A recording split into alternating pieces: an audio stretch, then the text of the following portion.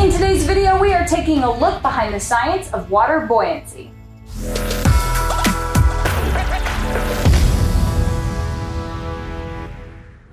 Guys, we are here today at True Rest Float Spot in Provo, Utah, and I am here with Chris, and he is allowing us to use his facility today to try and test water buoyancy. Chris, can you give us a little bit of an intro on what it is you do here? Absolutely. So we super relax the brain, super relax the body. You're floating in 11 inches of water and 1,000 pounds of Epsom salt. So that's gonna keep you buoyant, and it's gonna super relax your muscles, nerves, and joints. So kind of like what they did in Stranger Things. Yes. That is awesome. Here's the basic idea. We are at True Rest, a float spa that allows you to float in salt water in a sensory deprivation chamber. We want to take a look at how these work and just how buoyant the water is. So Nate is prepping stuff right now. As soon as he gets back, we're going to head back there. We're going to take a look at the float pool that we're going to be using today and get started. So this is the float pod. It looks like it's from sci-fi future science, and I think that's intentional. It's like laying on Baymax. It's a personal pool that's big enough to fit in without hitting and bumping into the walls too much. You can see inside here, this is where we have our water with 1,000 pounds of Epsom salt dissolved into it. The idea is that it's kept at basically the same temperature as the surface of your skin, so that if you stop moving, you don't really feel it at all. It just elevates you, suspends you, and that's it. You just are floating in it. This is going to be interesting for me. I am going to be testing this out. I've often been interested by the idea of a sensory deprivation chamber, mostly inspired by the TV show Fringe, which is great. You should check it out. Human bodies are generally a little buoyant in water, meaning they are less dense than water. The effect is exaggerated with the salt water. So I'm calling this salt water. This is not salt like ocean water or table salt. It's not sodium chloride. This is a magnesium sulfate salt. With water, to us it all seems all packed together in fluid with no gaps in it. But if you look at it at a molecular level, the water molecules with the 1 oxygen and the 2 hydrogen are actually somewhat larger, and they aren't packed perfectly tight in together. They've got space between them as they're floating around as a liquid. When you dissolve a salt into the water, it breaks the salt up into its individual tiny little ions, and those actually fit in between the water molecules. So it's kind of like if you had a bunch of ping pong balls in a cup, and then you added a bunch of sand to that cup. It's not really going to add any more volume. The ping pong balls aren't going to spill out, but you're going to fill the gaps between the ping pong balls. That's what happens when you dissolve a lot of salt into water. It sort of fills in between all of the water molecules. You keep the same volume, but there's a lot more weight to it. Therefore, it's more dense. I dipped my hand in the water just to feel the temperature, and now that it's dried off, like 1 minute later, you can see the salt is just crystallized all over my skin. It's not, I don't think, a 100% saturated solution. You probably could dissolve more salt in, but not a lot. And so this is a buoyancy tester. It kind of gives you an idea of just how dense the water is. So the idea is that this weight down here in this sealed tube is all carefully calibrated. So I believe with regular water, this should sink down to the 1.000 line. So will it be exactly that? I don't know. We heard it hit the bottom, but it's not touching. It did bounce off. We're within 0.5 millimeter. That really is right on the line. So we're seeing the density of this water is 1. That's what we expect. That's what the scale is, 1 gram. Now we're gonna see how this goes in our float pod. So this was sinking like way more in the regular water. This right here is at about 1.28, 1.29 even. It's getting really close to 1.3. The average regular density of the Dead Sea is about 1.24. So this is a 0.26 grams per millimeter more dense than the Dead Sea. So this should really float quite a bit, and me quite well. So we have a few different objects. Some things I think will float, some things I'm not quite so sure about. All right, first up, a golf ball. Pretty standard.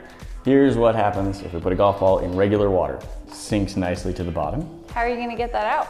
All right, 1 standard, fairly fresh chicken egg. Here we go. And sinks about like the golf ball. A little slower. There Maybe is a an little bit. air pocket in there. Yeah, and eggs are interesting because as they go bad, things break down and you end up with more gas in the shell, and a bad egg will float. That's actually a test you can do. If your eggs are floating, don't use them. This is a pot of water, and I have 2 different blocks of wood, and they're both very dense. I have not tested this one here. This is black wood. It's one of the densest types of wood. This one is called lignum vitae, or vitae, or something like that. I'm not entirely sure how you pronounce it, but it is known to be the densest type of wood there is. I want to see if this floats in my pot of water. I don't actually know. So you can see that block of wood slowly sunk down to the bottom of this pot. If I bring it back up, let go. So this is just barely higher density than water. And let's talk a little bit about what that means to be higher density. For equal volumes, so if it takes up the exact same amount of space, density is which one weighs more. So if you have water, if you could keep water in the exact same shape as this block of wood, you can't, but if you could, and then you weighed them on a balance scale, this would be just slightly heavier. So to give you an idea of kind of what that means, or to give you a basis of comparison, a liter of water weighs 2.2 pounds, or exactly 1 kilogram. Which means if you had a liter of this wood, it would weigh a little bit more than 1 kilogram. Wood isn't usually measured in liters, but you get the idea. Yeah.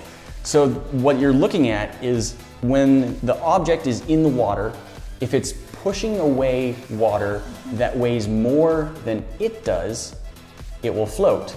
If it's pushing away water that weighs less than it does, it will sink. And that is known as water buoyancy or upthrust.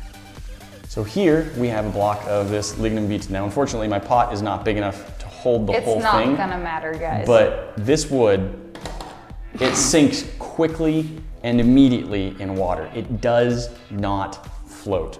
So now what we want to do is test these 4 same objects using our float pod water. So we're just gonna fill this cup up here. All right, so same order, golf ball. Golf ball. And at the top. Not even a contest. This is the same egg that was sinking to the bottom of our regular water. Floats quite nicely on the surface of our salt water. It's still a fresh egg. Still fresh. It's only 10 minutes older than it was last time we tested it. That's not enough time for it to go bad. So this, the black wood, sunk in our regular water. All right, here goes. About a quarter of the block of wood is actually just sticking up out of the water. Okay, our lignum vitae wood, densest wood known to man. I have floats. Slightly less faith in this one. Sinks immediately in regular water. Now, looking it up, it is possible that this will float. It kind of depends on like the block and how dry it is. The density is 1.24. Is that right? I think so, around that. So and this water currently is 1.29-ish. So in theory, it is gonna float. We'll see if it holds up to that theory. Oh my gosh. There you go. Oh my gosh, I'm so excited! There is like none of it sticking up out of the water. The other one, about 1/4 of the block was sticking up out of the surface. We floated lignum vitae. This has virtually nothing sticking up out of the surface, but it is floating. Normal water, density of 1. This water, density of 1.29. Dead Sea, about 1.24, which is about the same as the lignum vitae. A human body is 0.985. So even in normal water, a human body will usually float, especially if you breathe in, because that increases your volume while adding negligible change to your weight. Now, if you guys want to try some of these small experiments at home, it's actually pretty easy. You can take an egg, put it in a cup, and then you can just keep adding salt water and gently stirring, and eventually that egg will float to the surface. You can recreate that at home. Different types of salt. Yes, you can use Epsom salts, but you can use table salt. Just make sure if you're younger, get your parents' permission first before you use all the table salt in the house, because it will take a lot. All right, I think it's time for me to climb in this thing. It is, but you have to shower off first. So Mark and I are gonna leave. All right, now before I get in, I am going to shower. I'm actually going to be wearing just all of this, so I'm just going to shower with all this to wash off anything that might be on it, because I don't want to contaminate it. There's a very thorough cleaning process these go through every time they're used, but best to make it so the filters don't have to work too hard, so I'll be cleaning off. Enjoy. This is the only time you're ever going to see him shower on camera.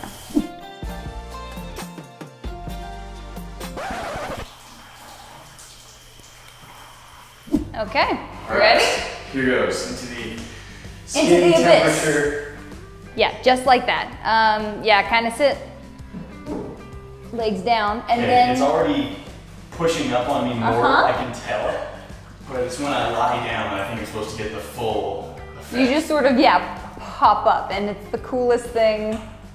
Oh boy. See?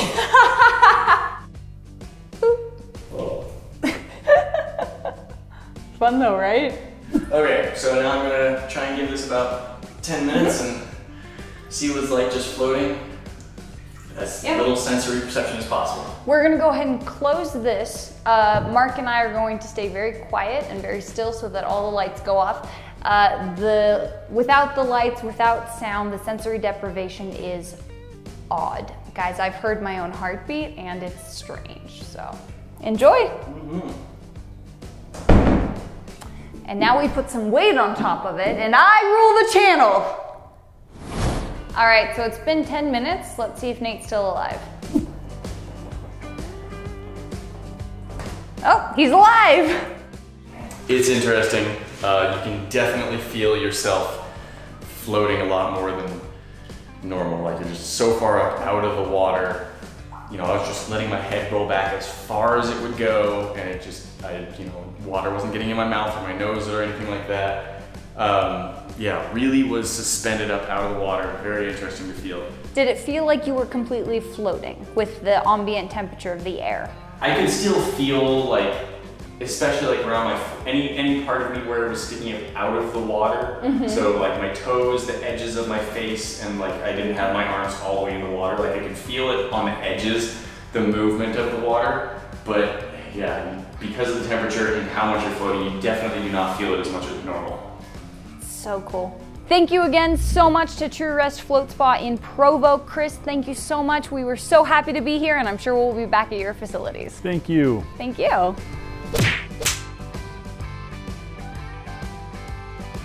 Guys, that's it for today, but we've always got more cool stuff coming out. Go ahead and hit that button, subscribe so you never miss out on a cool video, and we'll see you in the next one. Talk to you then.